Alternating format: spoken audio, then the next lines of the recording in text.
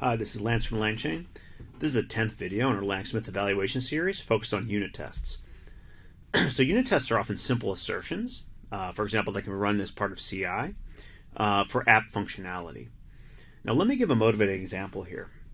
So I've done some recent work on code generation, and it follows a flow kind of like you see here.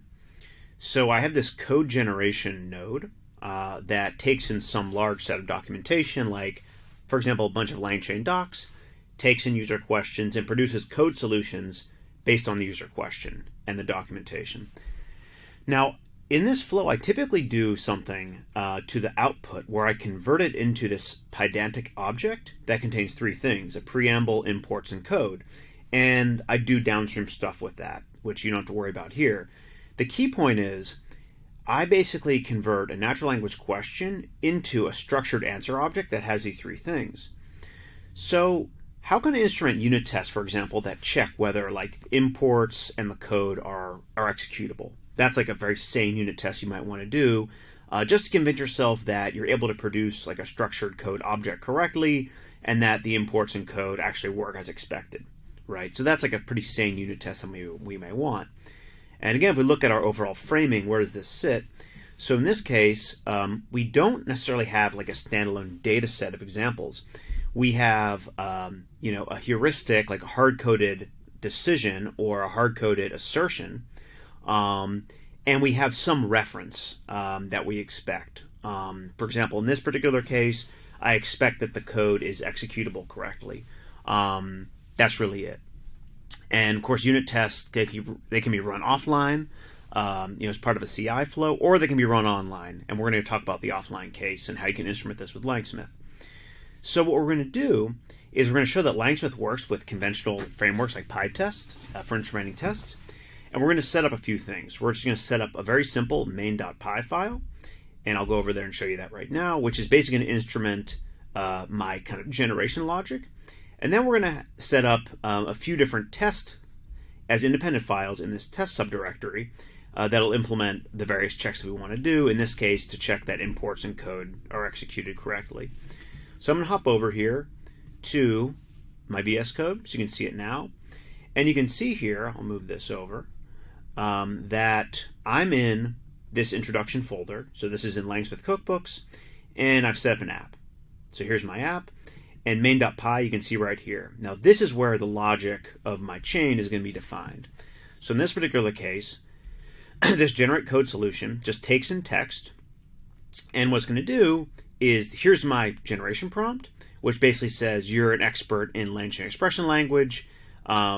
Here's a document related to LangChain expression language here, and produce an output that contains imports, a functioning code block, and a preamble, which I will state somewhere in here. Description of the code solution, the imports, and then a functioning code block. So those are the three pieces. Now here, I'm actually going to define a data model. So this is a pedantic object that contains prefix, imports, and code. And I'm going to bind that to my LLM using with structured output method, which is very convenient. And this code gen chain should output a solution object that has a prefix, import, and code. So that's kind of step one.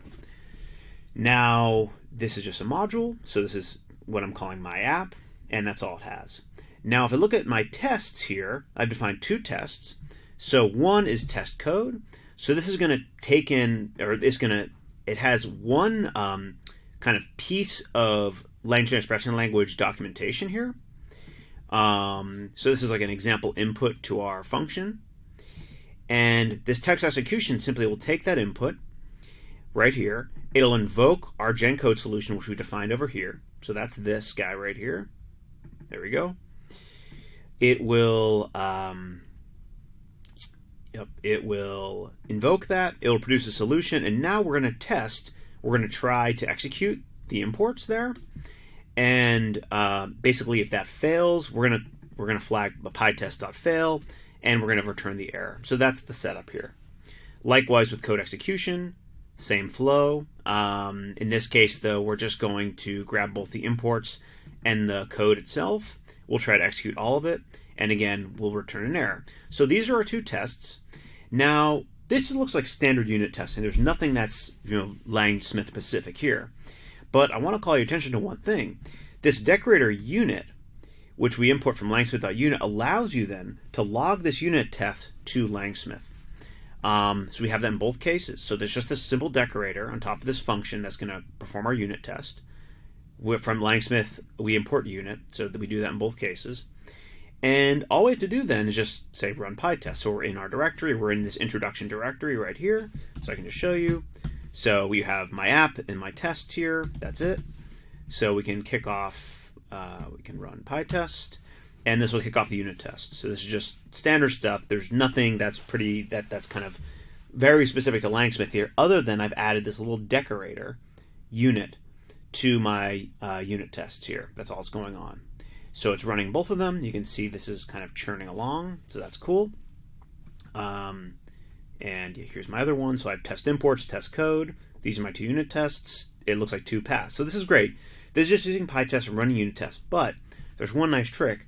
Because I've run these with that LangSmith decorator, if I go over to my LangSmith, so if I go to datasets and testing, so I can see now I have datasets for the directory name and then my unit test name, test imports, test code. If I go in here, I can actually see that the results of the unit tests are logged. And what's pretty nice is that you get all this metadata here, which is pretty good. And yep, I can see the names of the various runs. I can see the result.